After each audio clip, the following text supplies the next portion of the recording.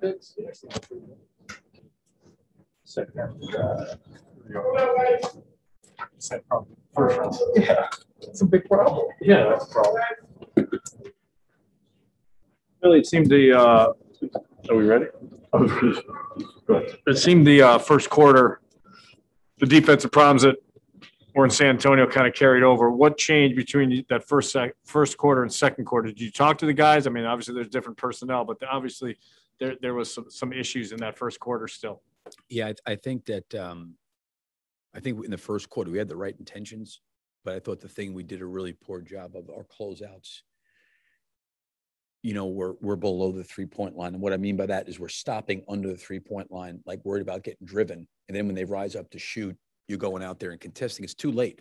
You got to run out there with your heels above the 3-point line. And you have to basically understand that you may get beat off the dribble. But I think we talked before the game, the number of threes these guys take, that's what ends up happening. And I think they made their 10 of their first 12 shots. And I think they were 6 of 8 from the 3-point line to start the game. And, you know, I was even talking to Io about a situation, you know, McCollum towards the end of the quarter is like, he's got the ball and he's working him and working. All he's doing is he's working him below the 3-point line so he can get off a 3. Like, we got to stay up in those situations. So we got to be able to be in help. Like, we had a really good play, I think, to close the first half where we were really in a really good shift. We jammed up the lane. We got a steal and we got out. But our closeouts to the corners, our closeouts to the high slot, we've just got to go and we got to get our feet above the 3-point line. And so many times our feet are below the line and then we're trying to put a hand up and it's just, they're just in rhythm, you know? And I thought we got better as the game went on. And that was certainly, to your point, a problem in San Antonio where they made a high number of threes. In San Antonio, when they shoot the ball well, they're hard to beat. And, you know, against us, I thought some of our closeout situations are just too short. We got to go up there. And I get it because, you know, you're trying to do, it's really hard to do two things. Take away the 3 and contain the ball. But for me, I'd rather take away a rhythm 3 and expect to have help around me because you're going to sometimes get beat. Like if you're closing out to McCollum and you're trying to take away a 3, he's too good off the bounce. He's going to put you in a tough spot. But where you get caught is in no man's land where you're not really taking away the 3. You're taking away the drive, but you're letting them tee up rhythm 3s. And I thought that was the problem in the first half. And I thought it was the second half when we were a little bit better. Are they okay? I think it hit in the stomach from what he said to me. I didn't talk to him after the game, but I think he just got hit in the ribs of the stomach there. And I think he was fine to go back in and he said he was okay, but that's what he was complaining about. What big picture significance, if any, do you place on matching last season's victory total after 49 games? Yeah, I don't think, you know, Casey, I mean, it has anything to do with anything just because our team's totally different. Maybe I think if our team was exactly identically the same coming back into this year and you wanted to say, okay, has there been some growth? But I mean, Patrick Williams and I think Zach and Coby are the only 3 guys, you know, so it's really, really hard to sit there and say just because the roster's been turned over. But these guys have done a good job, like I said, and I'm really hopeful that we can use these 6 to 8 weeks, you know, knock on wood, we can get whole and really have our whole team. Can we really utilize this time to develop, you know, Io and Coby and just get better defensively? What did you make of Coby's last couple of games? I mean, he had that recent stretch where he really struggled from 3, but what do you think of his last couple of games? Yeah, I think he's had a really good mix the last 2 games of drives and 3s. You know, that's been the really nice part for him. And I've always said, I say it all the time, is like when he goes through a tough time, like he always looks internally at how to get better. So, you know, I give him a lot of credit for sticking with it. And, you know, certainly in San Antonio, he shot it well. And it was good to see him have another good offensive night again tonight. And the other thing, too, I think he's really working and trying on the defensive end of the floor. Why do you think he's finishing? He's shooting better from the floor everywhere, but at the basket especially. Why do you think he's finishing better? Yeah, I think he's taking the right ones, Jamal. I think, you know, there are times even last year where he would drive and he could not really get all the way to the rim or to the backboard. And he gets shooting these floaters and these runners. And those are hard shots to make over 7-footers. I think he's taken the right shots in the lane and shots that he can make. He's gotten better at getting a little floater before he gets to the rim. And then he's gotten to the backboard some. As long as he's taken those shots that he can shoot a high percentage on, that's the best thing. And I think that's been the big part where he's made some pull-ups. Obviously he's always been able to shoot a 3, but I think he's gotten better around the rim. You played Tony Bradley more tonight than you had in the past few games. Kind of what you see there. Yeah, I just thought we needed some size. You know, I think Tyler gives us some flexibility as it relates to switching defensively. But I thought we wanted to, you know, at least have some presence at the basket. Besides the fact that they shoot it well, there's, you know, they're pretty aggressive drivers. And I thought giving maybe Tony an opportunity with his size at the rim to rebound and maybe some rim protection if the ball was coming downhill would be helpful tonight. And, I thought he gave us some good minutes when he was out there. Thanks, Coach. Okay, guys. Thank you. Point defense isn't really your department so much, but you guys, it's kind of interesting how you guys have given up so many in these last few games, especially since losing Alex. Any thoughts on why that's happened and what you guys can do to correct it? But it's a mix of things, a lot of it, if once with a team like Portland or even San Antonio, when you let a team get downhill a lot, and then, you have to get it in help mode and scramble mode, and, they start kicking the ball out, and you're always in rotations, and it's hard to, to get to shooters, especially nowadays with all this spacing. So I think, and there's a lot of factors in it. The closeouts, how we close out to players, be a little more aggressive with those, do a better job on initial plays, in pick and rolls or any two-man game or things like that. Just all depends. I think a lot of the threes that we do give up is once we get in rotation and then they start kicking the ball out and around, and we just have to make that extra effort, second, third side, where we had to do a little better job there. But I thought as the game went on, we did better than to start the game, obviously. Vooch, how do you guys make sure? I know in that 9-game winning streak when Billy missed, 5, 6 games, whatever it was, his concern was, you guys played really well offensively, but he was seeing problems defensively, and that was kind of being masqueraded by the offense. Tonight, the first quarter obviously wasn't what you guys wanted offensively, but you guys were still shooting the ball well. How do you make sure you guys don't fall back into that now that all three of you are back together and the offense is starting to feel whole again, that you don't kind of fall back into that rut of, we're just going to outscore you? I think, there were in the past, how many ever games, where some of the games we lost, we understand it was because our defense wasn't good enough. And even tonight to start the game, they in the first quarter, they really got going, and we weren't getting stops. And once we did, we were able to build a little bit of a lead. So I think now we have a much better understanding that, if we really want to be, a really good team and, have a deep push at the end of the year, our defense has to be there. And, when, you're winning and, everything clicking offensively, you kind of get lost in that thing. But I think that we got the message now. And so hopefully we can just continue to work on it and get better and become just more consistent, because we've shown that we can do it. It's not like we just haven't been able to do it and you're just like, we're not a good defensive team. And we've shown that we can do it. It's just about us doing it consistently every night and for 48 minutes. Which, what have you seen from Coby in terms of his development? As a finisher, a lot's been made of him, attacking closeouts, making decisions on drives. Just haven't played with him as much as you did last season. You guys developed a nice little chemistry down the stretch. What have you seen from him in terms of his growth when he has been able to get on the floor this season? Lately he's been playing really, really good for us. I think, he's obviously more mature as a player after having a couple of 2 years of experience. I think, the understanding of the game is easier for him now. As a guard, it's hard when you get to the league. Some of the best players are at that position, so it takes time.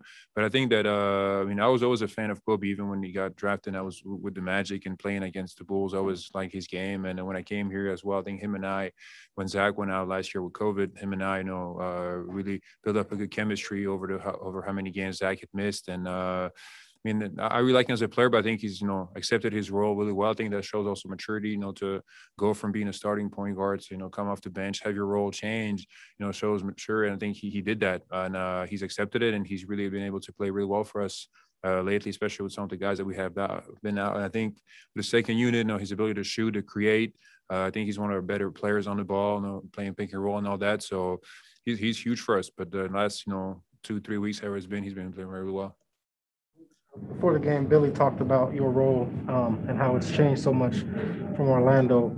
You haven't been the type to make excuses all season for anything that you've done offensively or defensively, but how much has that role change impacted the way you've performed this season? Do you think just not having the ball, not knowing when it's going to come, that type of thing that he talked about before the game?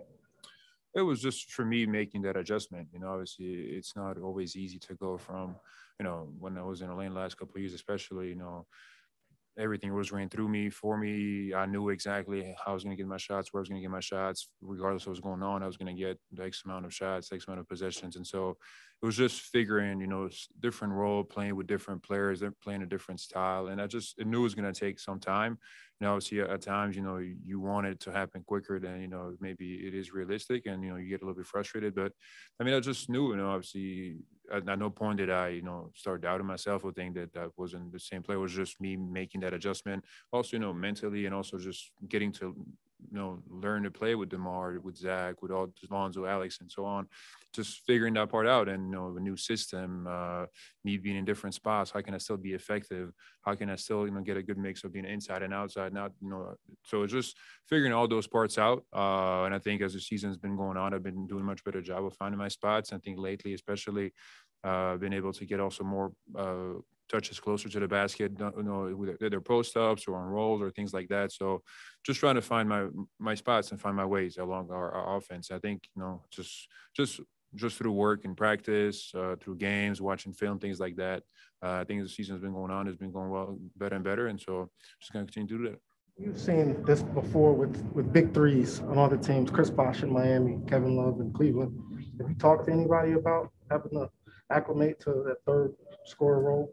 No other players actually. That is a good idea, but I haven't. No, honestly, it's not something that I necessarily just put as much, like thought to where it was like something that was kind of, how to put it, like bothering me, or like, oh, like I'm not getting as many touches. What I need to do is just me trying to figure it out, and I was just trying to be, wanted to be, understand I have to be patient with it, have to work through it, and like I said, at times, you want it to happen and it's not going your way, and you lose a game and you get a little frustrated, and that's just human nature. You're a competitor, you want to win, you want to play well. That's all part of it. And so, but overall, I thought I just did a good job, just working my way through it and finding my ways. And sometimes I think for a big man, it's a little different because you don't always have the ball. You're not handling the ball, playing pick and roll, doing all that. You can find your spots. You're kind of depending on others a lot.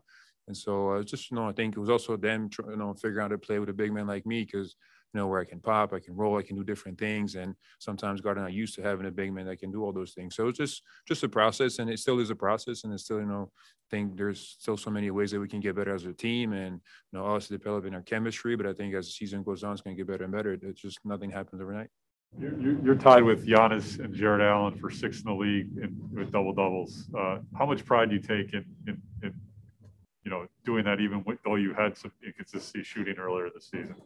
Yeah, I take a lot of pride in consistency. It's something that I've really been good at all my whole career. And being a big man, that I can score and does a good job rebounding, I think something that I can do consistently. And so I do take a lot of pride in that, especially the rebounding part. It's something I can always control every night, no matter what's going on out there on the court. I can always box out my guy, grab the rebound, or go crash the glass offensively.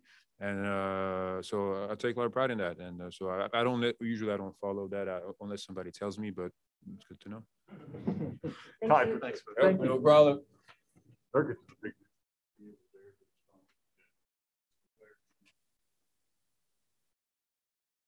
You at attacking closeouts?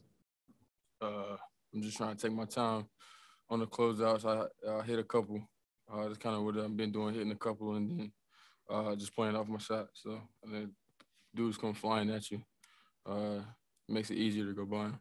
How have you worked on trying to improve on that in terms of attacking those and then getting in the lane and either spraying out or finishing? I kind of started it last year. I really haven't been really working on it, but watching a lot of film, kind of that's been kind of the main thing. He hit 3 threes in a row early, and then it seemed like teams were out. It just seems like he didn't get as many looks after that. Do you think the defense is focusing on you once you knock a few down, or what? I had a couple open ones, but I drove the closeout. I could have shot more, but I figured that I could get in the paint and make a play and get an easier look. So, my teammates were still finding me. It was just they were closing out harder. So, makes it, like I said, easier to go by.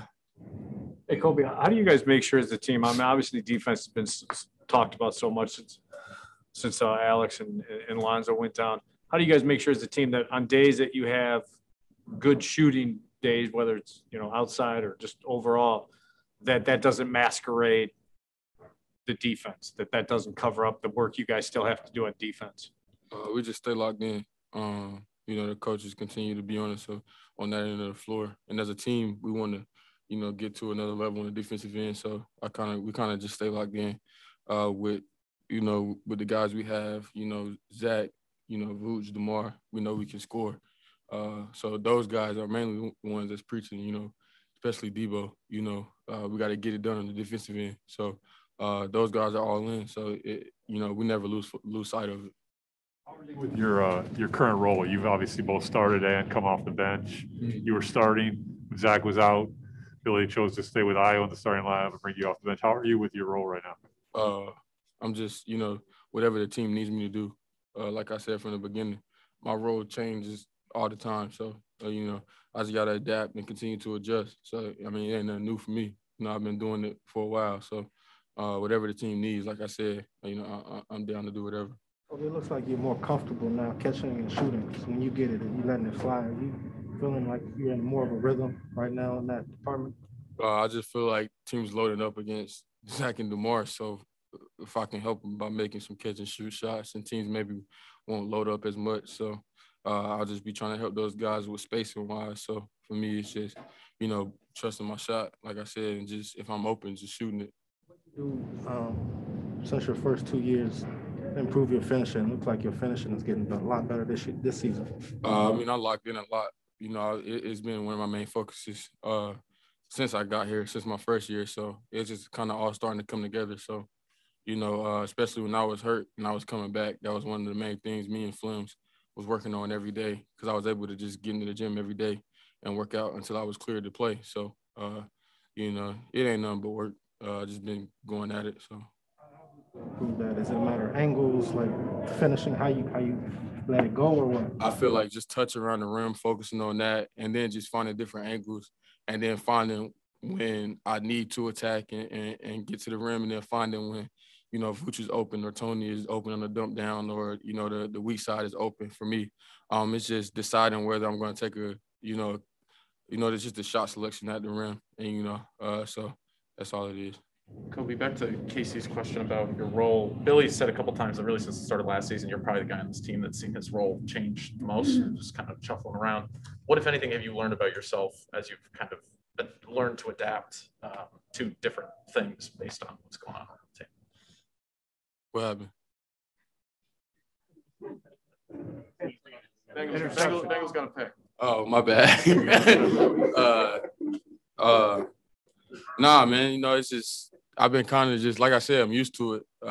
I've been, you know, like I said, moved around a lot, you know, my role-wise, and I just be trying to stay the course, trying to stay level-headed and trying to just do my job, whatever that may be. You know what I'm saying? So whatever role I got, I'm just gonna do it. You know, like I said, a lot of that stuff out of my control anyway. I can't control it. So whatever the team needs, I'm gonna just do it to help us win the games. Hey, Coby, it seems a little strange that your guy Nasir Little had the exact same injury as you, a few months apart. What are your thoughts on that? I'm sure you've been talking to him a lot. Yeah, we talked yesterday and the day before. He called me yesterday. It's just sad, man. You know, it's I wouldn't say like it's ironic, you know, things happen, but he was having such a good year. You know, I think in the month of January, he was averaging like almost 15 points a game. So I just felt for him, and he kind of asked me what was the recovery process like. You know, I told him what I went through, some of the challenges that I went through day to day. But like I said, at the end of the day, for him, just knowing him for a long time, he's so mentally strong and you know, got so much confidence in himself that I have no doubt he'll get back to where he was and even better. So, what are they doing to you guys down in Chapel Hill to mess up your shoulders like that? I don't. Hey, he good though. He gonna be all right though. Nas gonna bounce back. Yeah. Yeah.